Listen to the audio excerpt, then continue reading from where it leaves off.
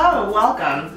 Thank you for joining us at Interiors by Jacquin Artist Spotlight Series. Today we're with Kat Cole. She's a metalsmith. She is a jewelry creator, fine art jewelry designer, and a sculpture artist.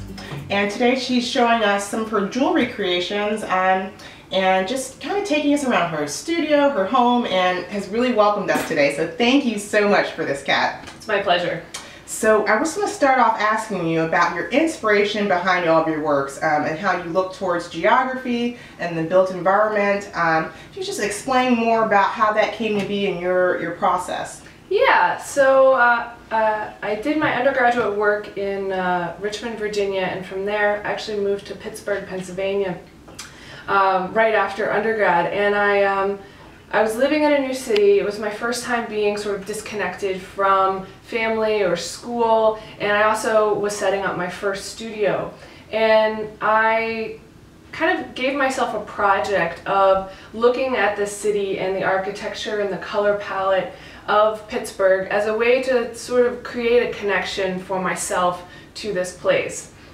And actually in doing that, I kind of gave myself a template for my creative practice that continues to be sort of what I work with today. So I've lived in 8 different states over my adult life, and every time I move, my work changes and what I look at around me changes. And so I like architectural buildings. I like a lot of industrial architecture. I also look at a lot of cartography and maps when I'm thinking about what to make. These cutouts really remind me of cartography. Yeah, and living in the big city, and when we first moved to Dallas, we moved right into uptown, and we were looking right out onto downtown, and this sense of all of these windows and this space and this density of people sort of created a line of work where there's a lot of windows and a lot of this sort of layering of architectural elements. And Pittsburgh is very industrial. Yes, very much so. It's got a lot of the old steel mills and just this beautiful architecture and bridges and things. So it was sort of a wonderful creative start for me as a professional artist. Fantastic, really stunning work. The phrase I use is it made my head explode. That's how exciting and unique this was for me. Speaking of travel, I know you just came from Germany. Yes. Munich Jewelry Week, is that correct? Yes. So how was that? That sounds awesome. It was amazing. It's my second time going to Munich, and it's it feels a little bit like a pilgrimage for someone who is in the contemporary jewelry field. It's an opportunity for me to meet a bunch of other like-minded makers from all over the world. Everywhere from New Zealand to Argentina to Australia are there for that 1 week doing exhibitions, showing their work. And it's a way to sort of see what the world is doing in contemporary jewelry, which is very exciting things. I'm just curious, even though I believe I know the answer, but how was your work received there?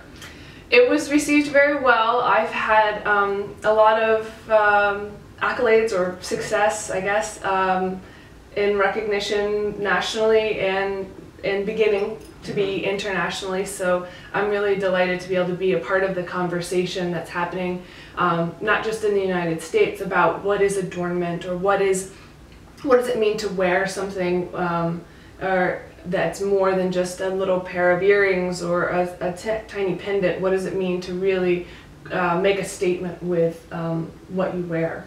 And these are definitely statement pieces. Yes. For sure.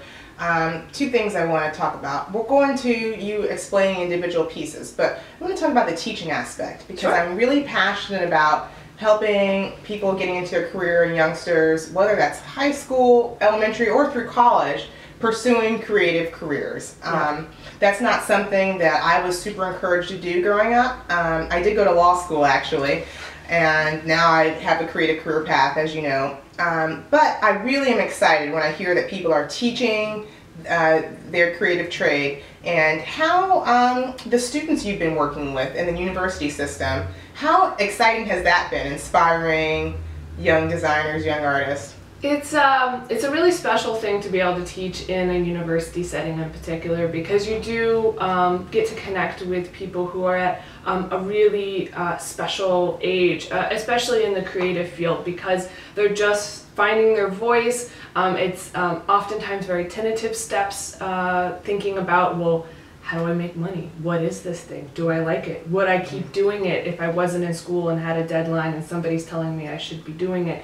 So it's a wonderful time to be an educator in someone's life. And I taught in graduate school as well as when I was in Michigan, and it's one of the more special experiences that I've had the pleasure of having. And I'm in contact with a lot of those students still, which is like amazing. But on a more day-to-day schedule, I teach workshops mostly for adults. A lot of times they're women who are just retiring, or who are looking for a life passion, something beyond maybe the day-to-day grind, and they look for ways to be creative, and so they're taking workshops and they're learning hand skills, and they're figuring out ways to communicate through the things that they're making, and that's also really exciting, but in a really different way. Yes, and going back to being a student, thinking back when you were in school. Yeah. So you studied jewelry design at both the undergraduate and master's level. That's right. So going back to before you were in college, you're in high school, did you know that you were going to set out to do this?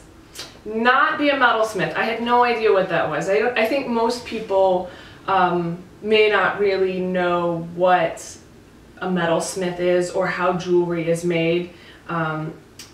But I did know in high school that I was going to pursue a creative life for myself. My parents were very supportive, and my mom got me involved in painting when I was 9, and I think it instilled something in there that just never quite let go of me. And I feel very lucky to be able to pursue a professional full-time career as a studio artist. It's not an easy thing to set about doing. There is no particular guidelines as to how to end up here. It's sort of, you just take one opportunity and one day at a time, and keep making. I think that I had someone, I don't even remember who it was, when I was just touring the undergraduate facility at Virginia Commonwealth University, say, you know, really the only point is just to keep making. If you just keep making, the right things will happen over time. And I have found that to be true for myself. And I've always, even if I don't have access to a metalsmithing studio or all the equipment that I have, I keep my hands busy. I keep my mind engaged, and that seems to have led to good things. And you showed us a ton of equipment already, so you technically could use even more than that, sounds like. Oh, I think I'm always looking for the next great piece of equipment, or the next like perfect hammer. I think it's sort of an insatiable thing to a certain extent. Maybe it's the same way as like the next great plant that I Yes, that's a hunt that I'm always on, the next greatest plant. So I totally love your whole approach.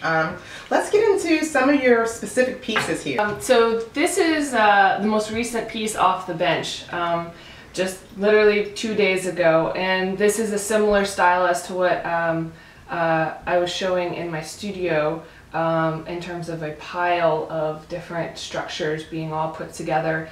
And thinking about like pieces like this, I have to, so all of this work goes in as a whole piece into the kiln at 1500 degrees. And so figuring out how to put it all together in a way that it doesn't fall apart when it's in the kiln is sort of the trick. And so these are that's maybe some of my more complex wow, pieces. Really like this.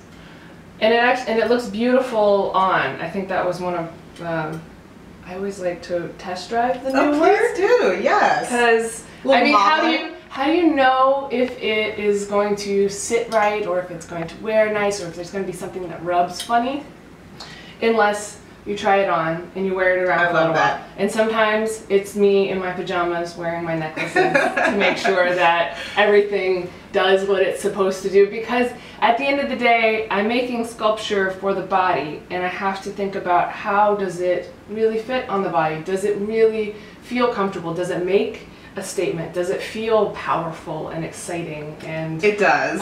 You know, sexy? You know, what is it? What does it do on the body? And I've mentioned these are heirloom quality pieces. I mean, if someone is able to purchase one of your pieces, I mean, they should hold on to it forever and ever and enjoy them, because the metal is excellent quality. The enamel on top, you've explained, doesn't fade. Again, they're the really thin steel, so that it's very comfortable. They're super lightweight, and then hinging them on the bottom means that they kind of have some movement and some sway, so that they, you know, create a little bit more of a conversation. Mm-hmm. Yeah, and when you're talking about pieces like this really large one, the whole back is hinged, and I think that's one of the signature qualities of my large necklaces, is that they all have this intricate hinging system on the back. Gives it some movement. Right, so it sort of flows across the what I call the landscape of the body, mm-hmm. and it moves with you, and it doesn't feel stiff, or it doesn't sit awkwardly. For the viewers out there watching, Kat's work will be on December 1st and 2nd that weekend at Dallas Nasher Sculpture Center. So this is a perfect match. I could see your work amongst the sculptures and all of that. It's such an amazing space. And I will be there, so hopefully you guys will join us also. Wow, this has been so awesome today. Thank you for having us over, Kat. Really excited about everything that you're working on, and I will be keeping my eye on your work in the future. Readers, you can find Kat's website at the bottom of this blog post. Thanks for watching Interiors by Jacquin. Bye everyone. Thank you.